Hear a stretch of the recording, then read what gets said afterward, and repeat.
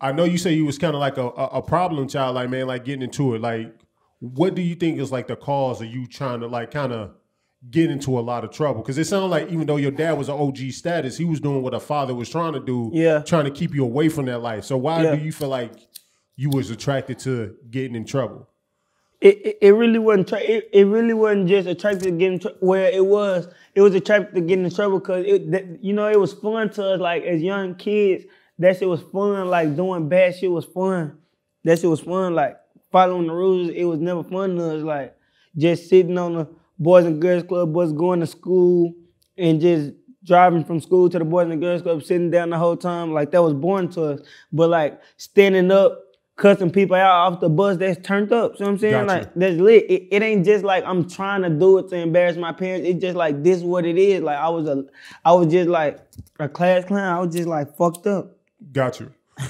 So like, I saw like initially like your passion before like really getting to music, you was into sports. So like basketball. And I love basketball. I used to love football before basketball. That's what's crazy. I used to love football.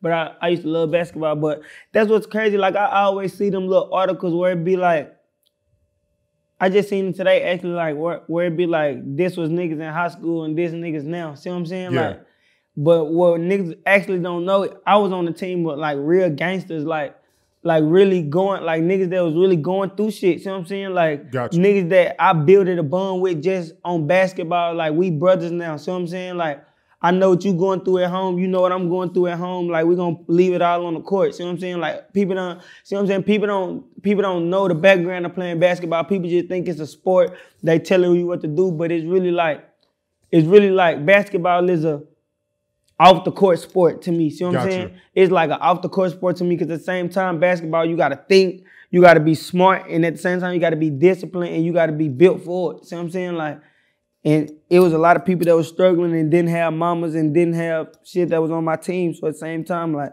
it was gangsters on my team and people that was having monitors on and, you know what I'm saying? Gotcha. People that couldn't stay on the team because they were failing classes. Like, that shit came with a lot. So don't think people just pussy just because they play the sport.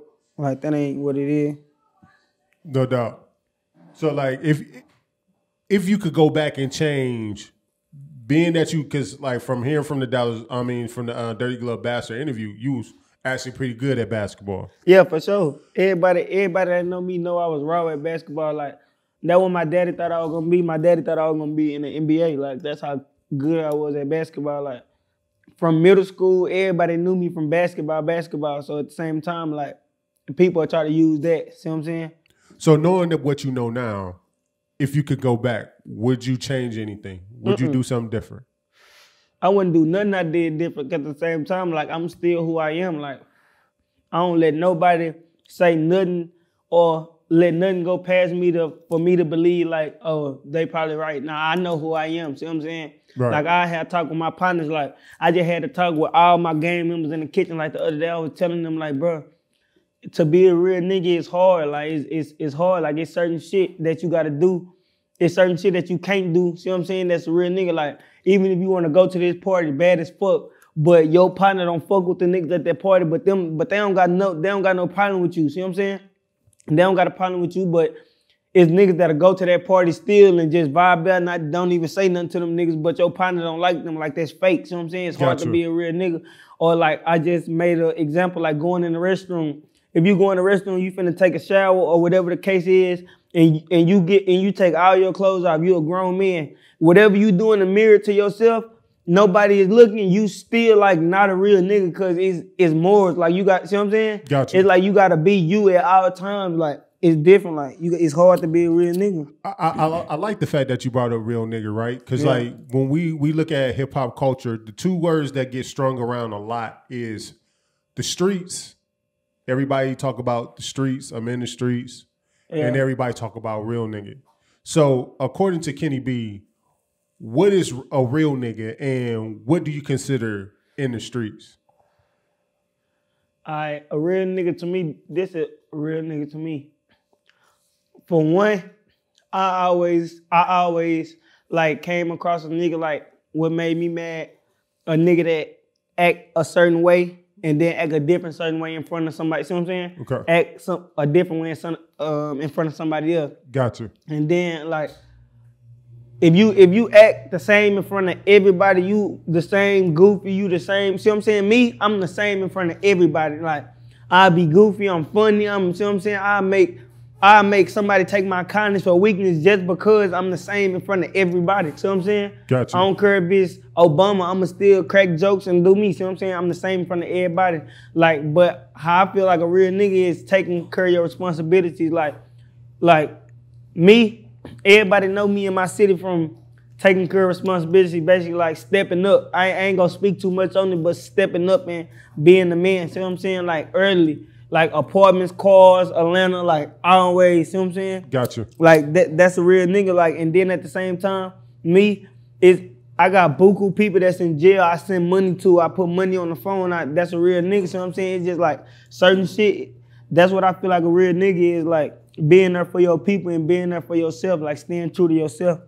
Okay. And so then on the second question, in the streets, this is what I feel like. I don't feel like when people be saying they in the streets, like far as trapping and just having a trap house in the streets with you, I don't feel like that's in the streets. I feel like in the streets is what we was like. We were damn near homeless. Like we was homeless damn near every school year. See what I'm saying? We was homeless damn near every other summer. See what I'm saying? Like our clothes getting burnt up, our houses getting burnt up. See what I'm saying? Like in the streets. So I'm saying you in the streets trying to survive. You in the streets trying to find some money to eat. You in the streets trying to rob. Gotcha. See what I'm saying? That's in the streets. In the streets trapping, and you got a big mama has to go to. You're not in the streets. See what I'm saying? You have a choice. That you're in the streets by choice. You're not in the streets. So I hate when people say that at the same time. So that's why I feel like in the streets is like when you don't have a choice or when you was born in the streets. So let me play devil's advocate. Because being that your dad won the money that he won and he had a nice crib out there. Yeah. How did you end up homeless when you know you had your pops to actually go to and have somewhere stable? Because at the same time,